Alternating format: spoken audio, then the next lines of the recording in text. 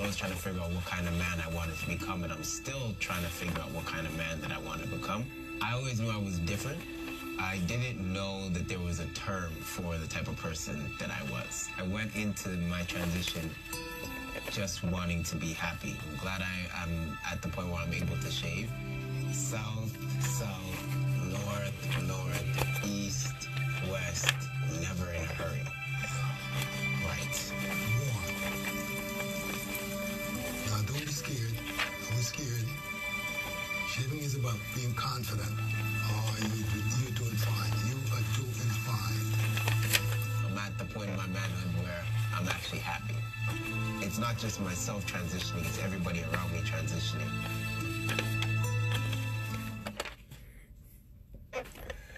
It's not just myself transitioning. It's everyone else around me transitioning. That's an ad from Gillette. Let me just take you back a little bit. Gillette ran an ad a couple months ago where they wanted to redefine manhood. And they had an ad with men barbecuing and their children wrestling and playing in the mud.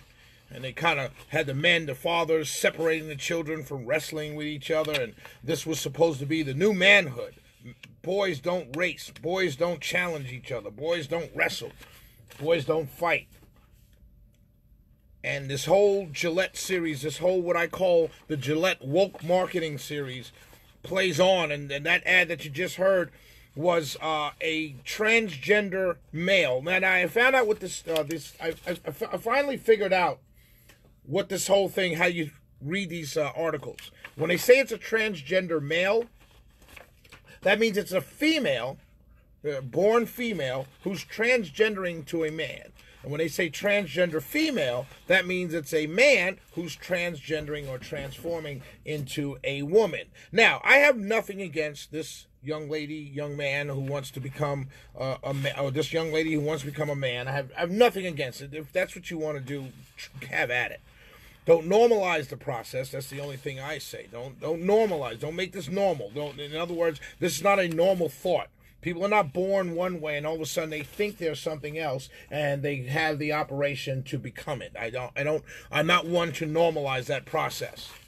I think there's a mental condition going on with people who are like that. No different than someone who considers themselves a cat.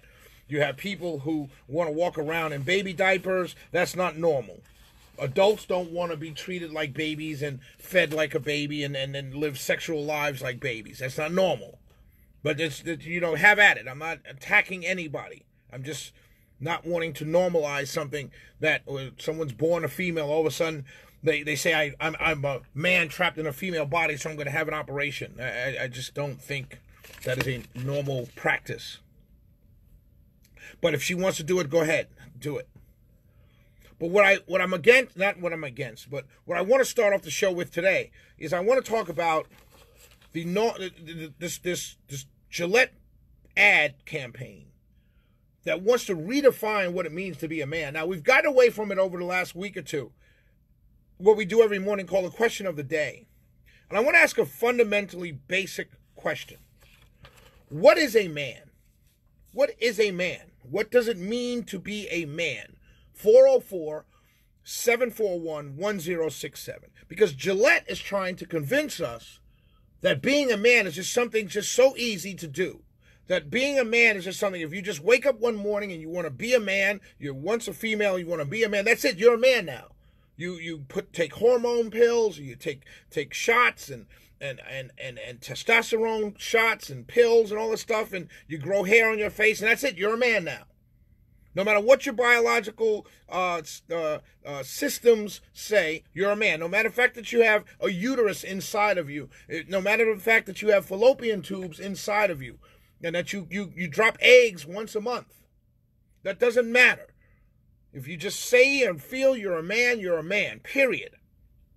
And I want to ask the question today of the smart audience, the smartest audience in radio land ever.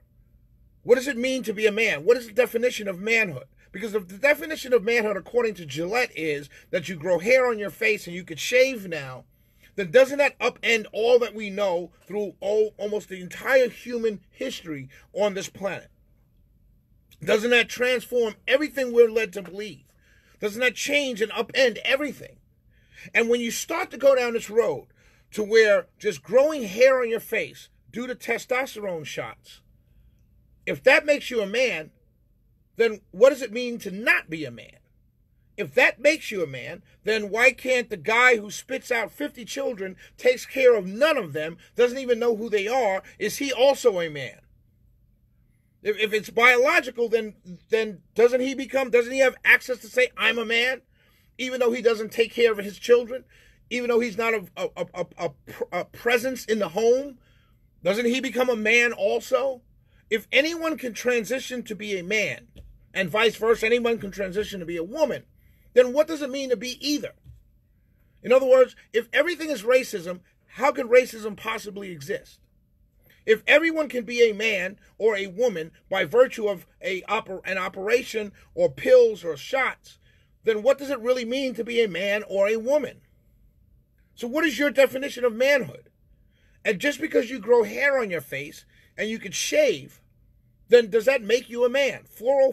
404-741-1067. But the more dangerous factor in this ad, to me, is that there are millions, hundreds of millions of fathers every single day with sons who are in a bathroom at some point shaving to go to work, whose son, 6, 7, 8 years old, I'm sure it's going to happen to Matt Dorr at some point, they're going to come into the bathroom, they're going to sit on a toilet seat, or they're going to stand on a toilet seat, and they're going to watch daddy through eyes of amazement, and they're going to watch daddy take a razor to his face and shave. And that young boy is going to sit there and he's going to be amazed, and he's going to say to himself, just like I did when I was that age and I watched my grandfather shave, I can't wait till I have a speck of hair on my face so I can do like Papa. Every single man who has a son is going to have that pleasure, that feeling. It's like throwing your first baseball with your son. And it's a bonding experience. And what does it mean that when you redefine that experience to say that anybody, if they take a pill, can now experience that same feeling? I remember when I first shaved, it wasn't my grandfather. The first person I saw shave was my grandfather. He had a stone cup or bowl, and he mixed his own shaving cream with his own horsehair brush, and he mixed it up and he put it, lathered it on his face, and he took the razor and he shaved, and I watched him from the toilet. I'll never forget it. It's still etched in my brain forever and ever. And I stood on that toilet seat and watched him shave, and when he left the bathroom, there were some remnants of shaving cream, and I scooped it out with my own fingers and I rubbed it on my face. And I took the razor and pulled it over my face, and it burned, and I stopped and I rinsed it off. But the first person that taught me how to shave was my stepdad, Bruce. And Bruce used Magic Shave. For those of you who are familiar with Magic Shave requires no razor. It's basically a shaving cream that essentially burns the hair. And he used Magic Shave because he couldn't use a razor on his face because he had sensitive skin. And I watched him shave with Magic Shave. And he sat me down in a bathroom at 13, 14 years old. And he showed me the correct mixture so you wouldn't burn your face. Magic Shave is still sold on the store shelves to this day. He still uses it. And I remember that experience of him helping me and showing me how to shave.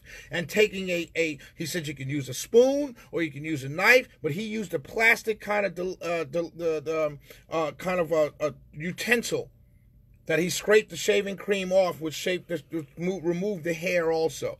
And I'll never forget going through that experience with him.